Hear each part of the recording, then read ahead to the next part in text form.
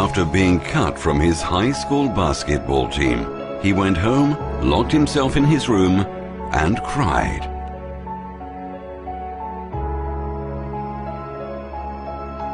He wasn't able to speak until he was almost 4 years old, and his teachers said he would never amount to much.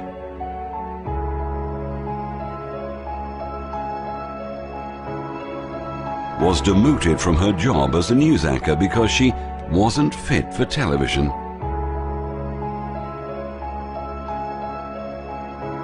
Fired from a newspaper for lacking imagination and having no original ideas.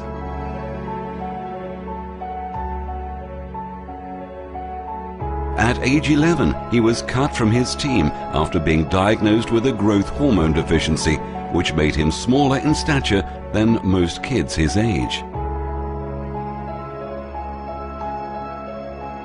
At 30 years old, he was left devastated and depressed after being unceremoniously removed from the company he started.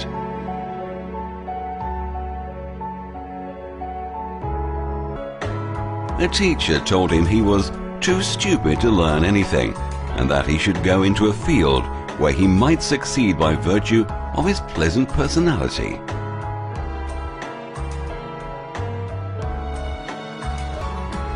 His first book was rejected by 27 publishers.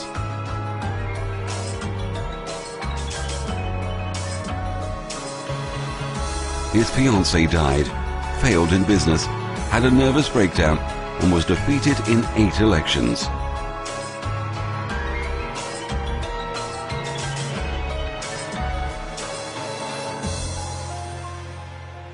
If you've never failed, you've never tried anything new.